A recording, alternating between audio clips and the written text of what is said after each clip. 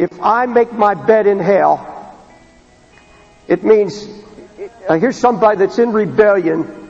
Listen closely. Somebody's in rebellion and says, look, I can't take this anymore. I don't see the hand of God on my life. I just don't want this anymore. And there's a spirit of rebellion rises up and says, I'm going my own way. And really what it means in the original Hebrews, I give myself over to the devil. I just give myself. I'm going to give myself into hell. I'm going to lay down in my sin. And the psalmist David the psalmist here is saying, even if I say that's enough and I give up and I try to make my bed in hell, even there your hand will hold me. The hand that touched you will hold you. You say, Brother Wilkerson, you're trying to say that I can never backslide? I'm not saying that.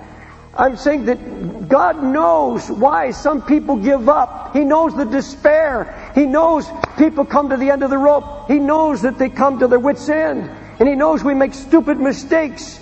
But when the Lord puts His hand on you, He's not going to let you go. He will go with you into your deepest despair. He'll go into your deepest sin. And He's going to say, I'm not letting go. I'll put my hand on you. I am not letting go. How many have left Timothy house? Brother, remember, how many have walked out, went out, said that's enough, and they go out for a night, a week, and all hell breaks loose? And suddenly they find themselves in a room with their Bible again. And they're looking in, and the Lord said, I'll cleanse your blood. And something rises up, and they get on the phone and says, can I come back? What is it? It's the hand of God. You tried to make your bed in hell, and God says, I have my hand on you. Hallelujah. The devil tried to destroy my son Gary. Came home one day as a senior in high school. Said, threw himself in the bed. He said, Dad, there's no God. There's no God. The devil tried literally to destroy him. The devil wanted to make his bed in hell. The devil wanted that boy to say, go out and be like the rest. Go out and give yourself to the devil. Just go out and give yourself. And I was so shocked, and yet the Lord didn't let me show it on my face. And I couldn't reason with him, because sometimes when you go through this testing of your faith as a young person, no dad, no mom, nobody can help you. You're all alone with Jesus. But the Lord, if you have a heart for Him, He'll bring you through that. If you just say, Lord, I don't understand, help me understand, He'll give you the understanding. And all I could do was pray. For 3 months, my son went through that. But I know one thing, the hand of God was on him, and I didn't have to worry. I prayed for him, but I knew God was going to hold him through it. Some of you are going through the test of your life, and God's hand is on you. And my Bible says, even though you make your bed in hell, I'm going to hold you. Even the devil tries to destroy you, I'm going to bring you out. Glory to God. Let that be hope. God keeps breaking through your darkness with light. Verses 11, 12. If I say, surely the darkness shall cover me, even the night shall be light unto me. Yea, the darkness hideth not from thee, but the night shines as the day. The darkness and the light are both alike to thee. All right, look at me, please. This is so important. David said, Thou art my lamp, O Lord. The Lord will lighten my darkness. In verse 6, Thou hast laid, in Psalms 88, I'm not going to read it. If you go to Psalms 88 tonight before you go to bed, you'll hear one of the most mournful, pitiful chapters and books in all the Bible. Absolute. Oh God, you have forgotten me. You've laid me in chains. I'm in prison. I'm like a forgotten man, and all the confusion and the hurt and the pain. And David knew what that was all about. Darkness. And in Psalms 88, the writer says, you left me in darkness. And in the Hebrew, it says, you left me in darknesses. Plural, not just one darkness, but darkness. And you have left me in a pit. And the writer says, Lord, there's darkness, but the darkness hideth not from the light. And here's the difference. When the Lord has His hand on you, there may be times that you go through darkness. Not just one darkness, but many darknesses. But Jesus always comes through with His light. He always gives you peace and rest, and you begin to see the face of Jesus in your trouble. Hallelujah. Do you have that in you in any measure at all? Are you able in your darkness to still worship Him? Are you still able to praise the Lord and the light breaks through? That's one of the evidences of the hand of God upon your life. If you have a growing knowledge in you that your birth was not in vain, but God had a plan for your life even when you were in your mother's womb, even in your mother's womb. Verses 13 to 18. For thou hast possessed my reins, thou hast covered me in my mother's womb. I will praise thee, for I am fearfully and wonderfully made. Marvelous are thy works, that my soul knows right well. My substance was not hid from thee, when I was made in secret, curiously wrought in the lowest parts of the earth. Your eye did see my substance, yet being unperfect. In thy book all my members were written, which in continuance were fashioned, when as yet there was none of them. How precious also are thy thoughts unto me, O God! How great is the sum of them! If I should count them, they are more in number than the sand. When I wake, I am still with thee. Look at me, please. David said, Lord, I know something. I know that you called me when I was in my mother's womb. I know. And folks, listen.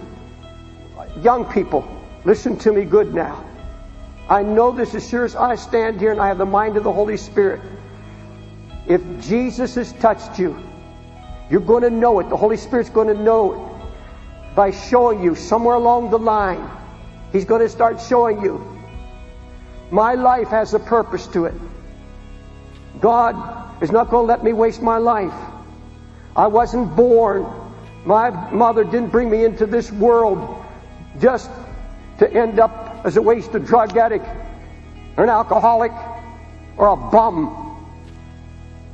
I wasn't born for that. I was born for God's eternal purpose for my life.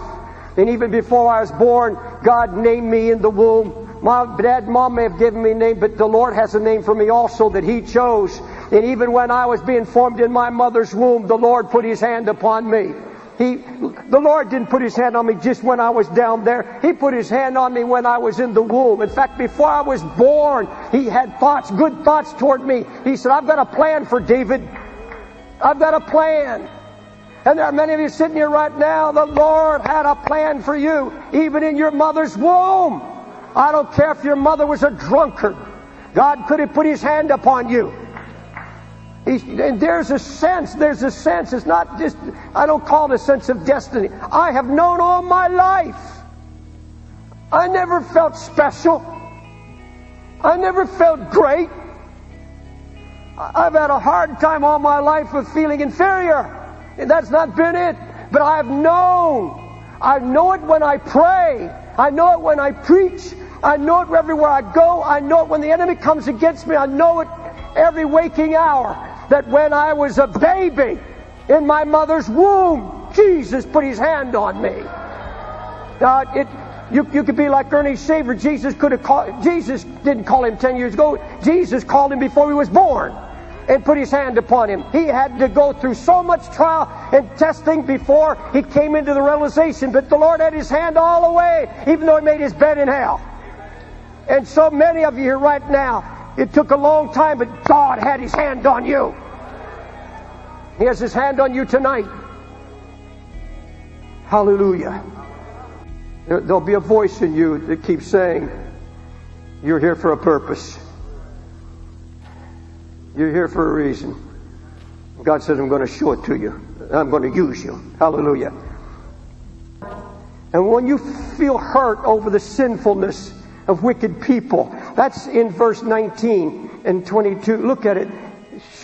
Surely thou wilt slay the wicked, O God. Depart from me, O bloody men. They speak against thee wickedly, O God. Thy enemies take thy name in vain. Do not I hate them, O Lord, that hate thee?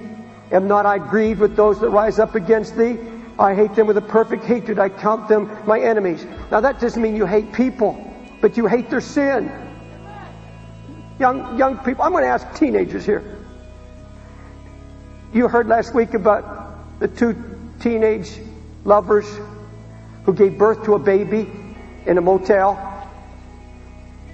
And the autopsy shows that the baby evidently was beaten on the head and was killed. How do you feel about that? Do you have a cry inside? Do you cry about that? Is there a cry? You see, the amazing thing is that if they had waited just, or if they had just called an abortion doctor 10 minutes before, and he'd have brought his suction machine in and poked a hole, turned the baby around and poked a hole in the brain and sucked the brain out, it would have been a legal death. It would have been legal. Maybe 15 minutes apart. I don't justify what those kids did, but there has to be a grief in your heart where we have a society that has robbed children of their fear of death, robbed children of their value of life, so that these things can be done. You see, young person, you here tonight, and when you see all the wicked things that are being done against the name of Jesus, does it grieve you? When you hear your friends curse, you have a grief in your sight. Is there a sadness? They're taking the Lord's name in vain. If you had the touch of God on you, you hate sin. You hate it. You can't go to a movie like I preached this morning. You can't go to a movie where the name of Jesus is cursed. You can't sit and watch a VCR movie where the name of Jesus Christ is taken in vain, because there's a cry in your heart. And you'll turn it off immediately because you have a grief in your heart. You grieve the way they treat your Savior. You grieve about it.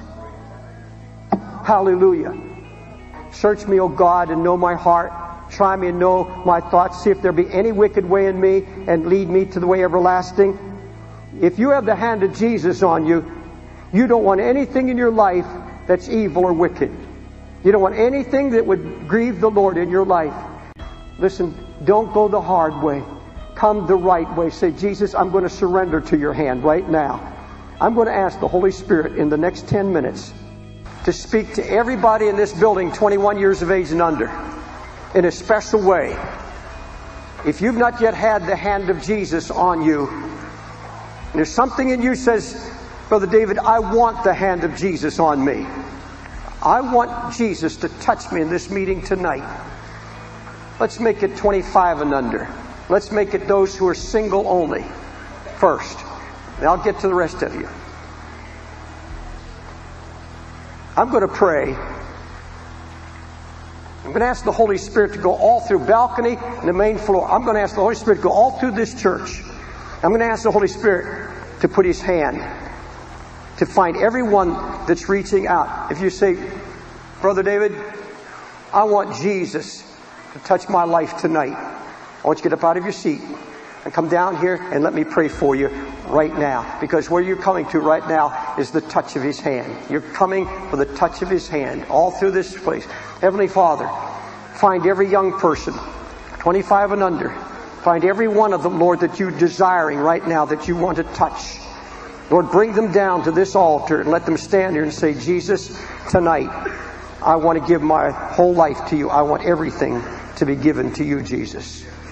Touch me. Touch me. Jesus, put your hand on me. Touch me, Jesus.